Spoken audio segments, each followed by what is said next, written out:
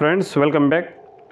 So friends ఇక్కడ మనకు TSPSC నుండి రిలీజ్ అయినటువంటి జూనియర్ లెక్చరర్కి సంబంధించి చాలామంది డౌట్స్ రేజ్ చేస్తున్నారు.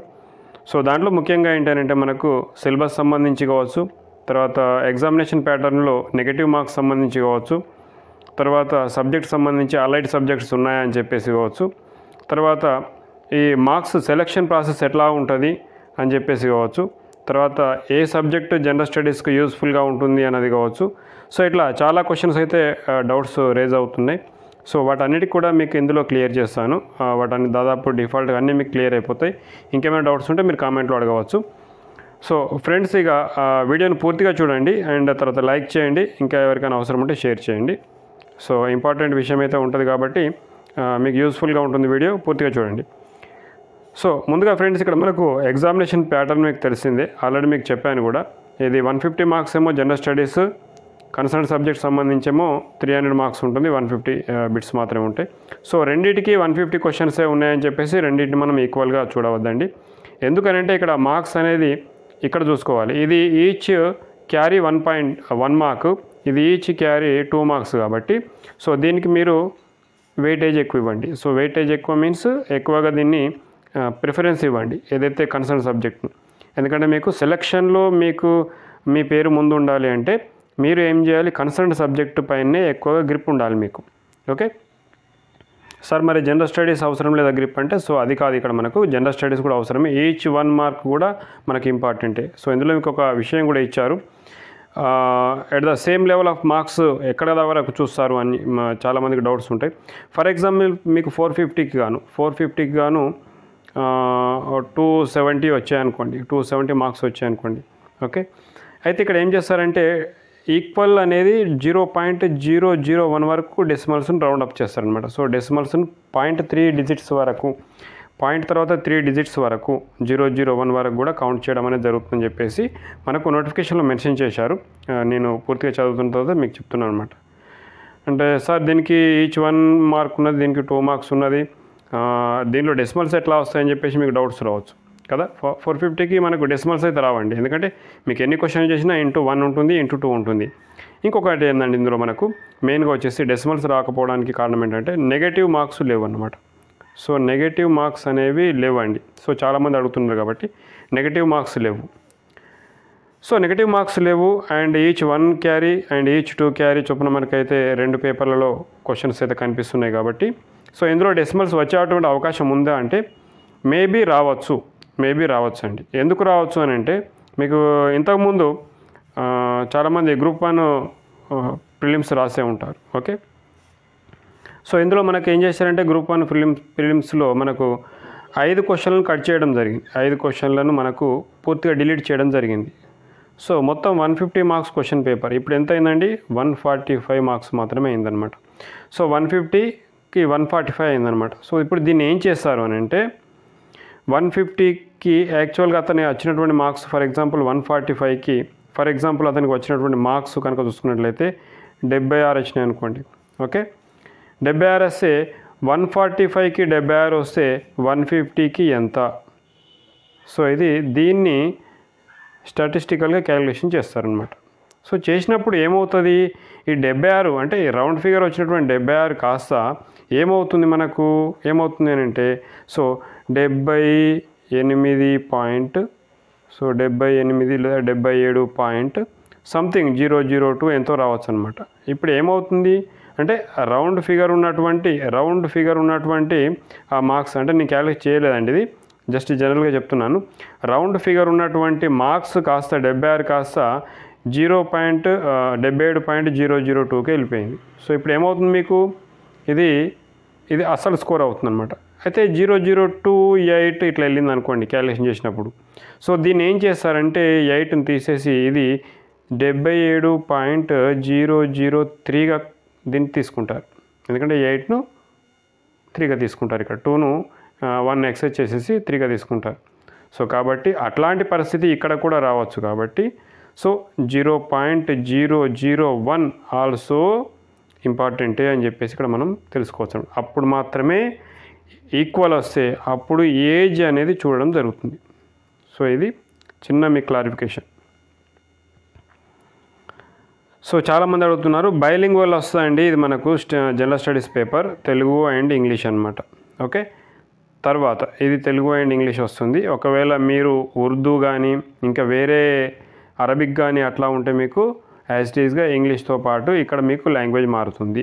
ఓకే, కన్సర్న్ సబ్జెక్ట్ మొత్తం ఇంగ్లీష్లోనే వస్తుందండి. కన్సర్న్ సబ్జెక్ట్ మ్యాథ్స్ కావచ్చు, ఫిజిక్స్ కావచ్చు, జియోలజీ, కెమిస్ట్రీ ఏదైనా కావచ్చు మీకు ఇంగ్లీష్ మీడియంలోనే వస్తుంది ఎక్సెప్ట్ లాంగ్వేజెస్. ఓకే, లాంగ్వేజెస్కి ఏమవుతుందంటే సో దీనికి సంబంధించి తెలుగు వాళ్ళకు తెలుగే వస్తుంది సెకండ్ పేపర్, ఉర్దూ వాళ్ళకు ఉర్దే వస్తుంది. ఓకే, అరబిక్ వాళ్ళకు అరబికే వస్తుంది. ఏదైతే అక్కడ కన్సర్న్ సబ్జెక్ట్ ఉందో అందులో లాంగ్వేజ్ కనుక్కుంటే లాంగ్వేజ్ రాసే వాళ్ళకు లాంగ్వేజ్ వస్తుంది అనమాట. సో ఇవి మనకు సబ్జెక్టులు అండి ఇక్కడ మనకు. సో ఇవి మనకు సబ్జెక్టులు ఇక్కడ ఇచ్చారు. సో ఈ సబ్జెక్టుల వైజ్గా మనం చూసుకోవచ్చు అనమాట. అండ్ నెక్స్ట్ వచ్చేసి మనకు సో నెగటివ్ మార్క్స్ అయితే లేవు. ఇంకొక విషయం ఏంటంటే మీకు చాలామంది అడుగుతున్నటువంటిది సో అలైన్డ్ సబ్జెక్ట్స్ అంటే ఇక్కడ మీకు ఒకసారి క్వాలిఫికేషన్ చూపిస్తాను. సో అలైన్డ్ సబ్జెక్ట్ అండ్ తర్వాత మీకు పర్సంటేజ్. ఓకే, సో చాలామంది అడుగుతున్నారు అంటే మేము BC caste, SC caste, ST caste, BC reservation candidates, తర్వాత మాకేమన్నా పర్సంటేజ్లో మినహాయింపు ఉంటుందని చెప్పేసి అడుగుతున్నారు. తర్వాత సబ్జెక్ట్ కూడా అడుగుతున్నారు చాలామంది. ఓకే, సో మీకు ఇక్కడ విషయం ఏంటంటే వీళ్ళు ఇచ్చినటువంటి దీనిపైన పూర్తిగా క్లారిటీ వాళ్ళు ఇవ్వలేదు, కానీ ఇక్కడ ఇచ్చినటువంటి నోటిఫికేషన్ ప్రకారము సో ఎంఏ, ఎంఎస్సి, ఎంకామ్ ఇక్కడ మీకు ఇచ్చారనమాట. ఎంఏ, ఎంఎస్సి, ఎంకామ్ దీంట్లో మీకు పీజీ అనేది కలిగి ఉండాలి. ఈ పీజీలో కంపల్సరీ మీ కన్సర్న్డ్ సబ్జెక్ట్ మాత్రమే చదివి ఉండాలి. కన్సర్న్డ్ సబ్జెక్ట్ అంటే ఏంటిది? కన్సర్న్డ్ సబ్జెక్ట్ మాత్రమే కలిగి ఉండాలని చెప్పేసి చెప్తున్నారు అనమాట. అంటే ఇతరత్ర వేరే సబ్జెక్ట్స్ అనేవి యాక్సెప్టబుల్ కావు. ఒకసారి మనం నోటిఫికేషన్లో చూస్తే ఫర్ ఎగ్జాంపుల్ హిస్టరీ ఉందండి. ఓకే, లేదంటే ఇక్కడ ఇంగ్లీష్ ఉందండి, లేదంటే ఎకనామిక్స్ ఉంది. ఇక్కడ మనకు ఎకనామిక్స్ అనేది మీకు కంపల్సరీ పీజీ ఎకనామిక్సే ఉండాలి. ఓకే, పీజీ ఎకనామిక్సే ఉండాలి. సార్ నేను ఎంబీఏ చేశాను, ఎంబీఏలో నాకు ఎకనామిక్స్ ఉంది, సో అట్లా అంటే అట్లా కలవదనమాట. సో పీజీలో కూడా మనకు ఎంఏ అని లేదా ఎంఎస్సి అని లేదా ఎంకామ్ ఈ టైటిల్స్తో ఉంటూ పీజీ ఉండాలి మనకు. ఈ టైటిల్స్తో ఉంటూనే పీజీ ఉండాలన్నమాట. So other than not eligible అని చెప్పేసి ఇక్కడ ఇచ్చినటువంటి నోటిఫికేషన్ సమాచారం అనమాట. ఓకే, కామర్స్ ఎంకామ్ ఉంటుందన్నమాట. అండ్ తర్వాత బాటనీ ఉందండి, ఫర్ ఎగ్జాంపుల్ బాటనీ ఉన్నది, లేదంటే కెమిస్ట్రీ ఉంది. కొందరికి బయోకెమిస్ట్రీ అనే సబ్జెక్ట్ ఉంటుంది. So botany, chemistry, biochemistry. మరి సార్ బయోకెమిస్ట్రీ అనేది బాటనీ కానీ కెమిస్ట్రీ కానీ ఉంటుందంటే సో పీజీలో బాటనీ అనేటువంటి సబ్జెక్టు కంపల్సరీ ఉంటుంది. అది చేసిన వాళ్ళు మాత్రమే బాటనీకి ఎలిజిబుల్. సో అంటే బయోకెమిస్ట్రీ వాళ్ళు నాట్ ఎలిజిబుల్. కెమిస్ట్రీ అనే సబ్జెక్ట్ ఉంటుంది పీజీలో. సో పీజీలో కెమిస్ట్రీ చేసిన వాళ్ళు మాత్రమే కెమిస్ట్రీకి ఎలిజిబుల్. సో ఇండివిజువల్ సబ్జెక్ట్లో పీజీ ఉన్నంత వరకు మనకు ఆ సబ్జెక్టు మాత్రమే ఎలిజిబిలిటీని కన్సర్న్గా మనం చేసుకోవాలన్నమాట. సో ఫిజిక్స్ ఉంటే కూడా ఫిజిక్స్ అంతే, వేరే ఏం లేదనమాట. జియాలజీ ఉంటే జియాలజీ. వేరే other subjects are not eligible. వేరే సబ్జెక్టులు ఎలిజిబిలిటీ ఉండదు. అందులోనే స్పెసిఫిక్గా ఆ సబ్జెక్టు మెన్షన్ చేస్తూ మీకు పీజీ ఉండాలి. ఓకే, నెక్స్ట్ పర్సంటేజ్ విషయంలో మనకు 50% అడుగుతున్నారండి. 50% అడుగుతున్నారు. ఓకే, మరి 50% కంటే తక్కువ ఉన్న వాళ్ళు అదర్ క్యాస్ట్ అంటే ఓసీ కాకుండా ఎవరైనా ఉంటే వాళ్ళకు మినహాయింపు ఉంటుందా అని చెప్పేసి చాలామంది అడుగుతున్నారు. సో ఓసీ కాకుండా అంటే BC, SC, ST, okay, EWS వీళ్ళకు కూడా 50% కంపల్సరీ కలిగి ఉండాలి.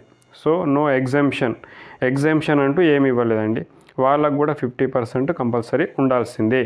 ఓకే, సో అది ఇక్కడ మనకు క్లియర్గా మెన్షన్ చేయడం జరిగిందనమాట. ఓకే, ఇది మనకు మెయిన్గా వచ్చేసి చాలామంది అడుగుతున్నటువంటి డౌట్స్. ఇంకొకటి ఏంటంటే సబ్జెక్ట్ జనరల్ స్టడీస్కు ఏ స్టాండర్డ్లో చదవాల్సి ఉంటుంది అదొకసారి కూడా మనం చూద్దాం. అదొకసారి క్లియర్గా ఎక్స్ప్లెయిన్ చేస్తాను. సో ఫ్రెండ్స్, ఇది మనకు జనరల్ స్టడీస్ అనేది మీకు అంటే ఇక్కడ ఉన్నటువంటి దాని ప్రకారం మనకు గ్రూప్ 2 లెవెల్లో ఉన్నటువంటి జనరల్ స్టడీస్ మీరు చూసుకోండి. గ్రూప్ 2 లెవెల్ చూసుకోండి. గ్రూప్ 2 కంటే తక్కువ లెవెల్లోనే మీకు జనరల్ స్టడీస్ క్వశ్చన్ పేపర్ అనేది ఉంటుందన్నమాట. ఓకే, సో ఇది మనకు అంటే ఇప్పుడు ఉన్నటువంటి అంటే క్వశ్చన్ పేపర్ చూస్తే ఎట్లా ఉంటుందంటే లింక్డ్ సబ్జెక్టులు కాకుండా, అంటే లింక్డ్ క్వశ్చన్లు డైరెక్ట్ క్వశ్చన్లు కాకుండా మనకి ఇండైరెక్ట్గా వస్తుంది అనమాట. జనరల్గా చెప్పాలంటే ఏదో ద్వాపర యుగానికి త్రేతాయుగానికి లింక్ పెట్టినట్టుగా ఇందులో కూడా క్వశ్చన్లు అనేవి మల్టిపుల్గా లింకప్లో ఉంటున్నాయి అనమాట. సో 2-3 ఆప్షన్స్ ఇచ్చి మనకు అందులో ఏది కరెక్ట్ కాదు, 2-3 కరెక్ట్, 3-4 కరెక్ట్, 1-2-3 కరెక్ట్, ఇట్లా మనకు ఇస్తారు. కాబట్టి సో ఓవరాల్గా మీకు దానిపైన సిలబస్ పైన అవగాహన ఉండాలి, ఓవరాల్గా ఉండాలన్నమాట. స్పెసిఫిక్ సబ్జెక్ట్ నుంచి వెళ్ళి స్పెసిఫిక్ క్వశ్చన్ అంటూ ఏం రాదు అండి. సో అట్లా మీరు చూసుకోవాలి. ఇక్కడ జనరల్ స్టడీస్ మనకు చాలా సాధారణంగా కనిపిస్తాయి, కానీ సో చాలా మనము కొన్ని క్వశ్చన్లు డెప్త్గా అడుగుతారు, కొన్ని క్వశ్చన్లు మనకి ఈజీగా అడుగుతారు, కొన్ని నార్మల్గా ఉంటాయి అన్నమాట. ఓకే, సో దీనికి సంబంధించి ఆల్రెడీ మీకు జనరల్ స్టడీస్ సంబంధించి అన్ని విషయాలు కూడా మీకు ఆల్రెడీ తెలుసు. దీనికి ఏదైనా ఒక స్టాండర్డ్ బుక్ తీసుకోండి జనరల్ స్టడీస్కు. అండ్ తర్వాత మీకు ఇంగ్లీష్ సంబంధించి బేసిక్స్ 10th స్టాండర్డ్ వరకు ఉన్నటువంటి ఇంగ్లీష్ గ్రామర్ను మీరు చూసుకోండి. సో మనకు టెక్స్ట్ బుక్లలో ఇంగ్లీష్ స్టాండర్డ్ ఉంటుంది మనకు. సో 9th క్లాసెస్లో మనకు బేసిక్ ఇంగ్లీష్ అయితే ఉంటుందన్నమాట. టెక్స్ట్ బుక్స్ చదివి సరిపోతుందన్నమాట. సో చాలామంది జిఎస్ కూడా బుక్స్ మెన్షన్ చేయమని చెప్పేసి అడుగుతుంటారు. ఏదైనా స్టాండర్డ్ మనకు సో చాలా బుక్స్ అయితే మార్కెట్లో ఉన్నాయి. మీకు మంచిగా అనిపించినప్పుడు ఒక బుక్ని మీరు ఫాలో కండి, సరిపోతుందన్నమాట. బుక్లో తప్పులు ఉండకూడదు. సో మెయిన్గా ఏంటంటే మిస్టేక్స్ లేనటువంటి బుక్స్ని మీరు ఫాలో అయితే సరిపోతుందన్నమాట. ఎందుకంటే ఏ బుక్ నుంచి కూడా మనకు ఫర్దర్గా కరెక్ట్ ఇండ్లకెళ్ళి క్వశ్చన్లు వస్తాయన్నట్టు ఏం లేదు. ఎంత పెద్ద స్టాండర్డ్ బుక్ తీసుకున్నా కానీ అందులోకెళ్ళి క్వశ్చన్లు వస్తాయన్నది లేదు. మీకు అవగాహన మాత్రం ఉండాలి సబ్జెక్ట్ పైన. For example science and technology తీసుకుంటే సైన్స్ అండ్ టెక్నాలజీ పైన మీకు అవగాహన ఉండాలి. దీనిలో క్షిపణి ప్రయోగాలు కావచ్చు, అంతరిక్ష విజ్ఞానం కావచ్చు, లేదంటే ఆటమిక్ ఎనర్జీ కావచ్చు, లేదంటే ఇంకా దీనికి సంబంధించి నానో టెక్నాలజీ కావచ్చు, సో బయోటెక్నాలజీ కావచ్చు, వీటిపైన పూర్తి అవగాహన మాత్రం ఉండాలన్నమాట. మనకు బుక్లో ఇచ్చిందే వస్తుందా ఇట్లా అంటూ ఏం లేదు, జనరల్గా వస్తుంది టాపిక్ అనేది. సో అట్లా మీరు తీసుకొని మీరు చదవాల్సి ఉంటుందన్నమాట. అండ్ సో 12th స్టాండర్డ్ వరకు +2 స్టాండర్డ్ వరకు మనం జనరల్ స్టడీస్ చదవాలి. +2 స్టాండర్డ్ వరకు మీరు ఏదైనా అకాడమీ, తెలుగు అకాడమీ కావచ్చు, ఓకే, తెలుగు అకాడమీ కావచ్చు, అండ్ లేదు అని అంటే మీకు సిబిఎస్ఈ బుక్స్ కావచ్చు, ఓకే, సిబిఎస్ఈ బుక్స్ కావచ్చు ఇంగ్లీష్ మీడియం చదివే వాళ్ళకు. లేదు అని అంటే సిబిఎస్ఈ 10th క్లాస్ వరకు సరిపోతుంది అనమాట. సిబిఎస్ఈ లేదా 12th క్లాస్ వరకు CBSE syllabus are Telugu academy, okay, అది కూడా 12th క్లాస్ లెవెల్. లేదంటే ఎన్సీఈఆర్టీ, ఓకే, ఎన్సీఆర్టీ బుక్స్ కూడా మీకు దొరుకుతాయి హైదరాబాద్లో, అవి కూడా మీరు తీసుకోవచ్చు. ఇట్లాంటి బుక్స్ చదివితే సరిపోతుంది దీనికి సంబంధించి. ఇక ఈ కరెంట్ అఫైర్స్ సంబంధించి మనకు జనరల్గా డైలీ న్యూస్ పేపర్ చూసే వాళ్ళకు చాలా ఈజీ ఉంటుంది. న్యూస్ పేపర్ మించింది ఏది లేదండి. సో అది బాగా important. So international relations events కూడా మన న్యూస్ పేపర్లో బాగా కవర్ అవుతాయి అన్నమాట. సో మెయిన్గా వచ్చేసి దీనికి ఏ బుక్ చదివినా ఏం కాదు, దీంట్లో మనం ఒక బుక్ నుంచి వస్తాయని చెప్పేసి ఎక్స్పెక్ట్ చేయరాదన్నమాట. ఓకే, సో ఇది మనకు మెయిన్గా వచ్చేసి జనరల్ స్టడీకి సంబంధించి. అండ్ తర్వాత మనకు ఈ కన్సర్న్ సబ్జెక్ట్ పీజీకి సంబంధించి మీకు పీజీ చేసిన వాళ్ళకి తెలిసి ఉంటుంది. ఎందుకంటే ఇందులో చాలా రకాల కోర్సెస్ ఉన్నాయి కాబట్టి ఎవరి కోర్సు వాళ్ళు. సో ఎవరు ఆ యూనివర్సిటీకి సంబంధించిన బుక్స్, ఒక 2-3 యూనివర్సిటీ బుక్స్ సంబంధించిన బుక్స్ తీసుకొని ఫాలో కండి, ఈజీ ఉంటుందన్నమాట. ఓకే, తర్వాత క్వాలిఫైకి సంబంధించినటువంటి మార్క్స్ ఏమున్నాయి? క్వాలిఫికేషన్ మార్క్స్ అంటే క్వాలిఫై మీన్స్ ఎన్ని మార్క్స్ వస్తే మనకు మినిమం క్వాలిఫై అవుతారన్నది కూడా మనకు ఇందులో ఇవ్వడం జరిగింది. అది కూడా ఒకసారి చూద్దాం. 450 మార్కులకు ఎన్ని మార్కులు రావాలి? ఎస్సీ, ఎస్టీ, బీసీ అయితే ఎంత రావాలి, ఓసీ అయితే ఎంత రావాలి, ఇక్కడ ఒకసారి చూద్దాం. Okay, so friends qualifying marks సంబంధించి చూసినట్లయితే ఇక్కడ మనకి ఇచ్చారు, ఒకసారి చూడండి. ఒకటి ఈడబ్ల్యూఎస్, ఓసీ అయితే ex service men and EWS అయితే నాట్ లెస్ దాన్ 40%, బీసీ అయితేనేమో 35%, not less than, SC ST అయితేనేమో 30% రావాల్సి ఉంటుందన్నమాట. ఓకే, సో ఇది మనకు క్వాలిఫైయింగ్ మార్క్స్ సంబంధించినటువంటి ఇచ్చినటువంటిది. సో నెగిటివ్ మార్క్స్ గురించి ఏమి ఇవ్వలేదు. అండ్ సో ఇవి మనకు మెయిన్గా వచ్చేసి దీనికి సంబంధించినటువంటి ఇంపార్టెంట్ ఇష్యూస్ అనమాట. సో చాలామంది అడుగుతున్నటువంటిది. సో ఇదేనమాట ఈ వీడియోకి ఇన్ఫర్మేషన్. ఇంకేమైనా డౌట్స్ ఉంటే కింద కామెంట్లో అడగండి, నెక్స్ట్ వీడియోలో మీకు ఎక్స్ప్లెయిన్ చేస్తాను. అంటే then thank you for watching.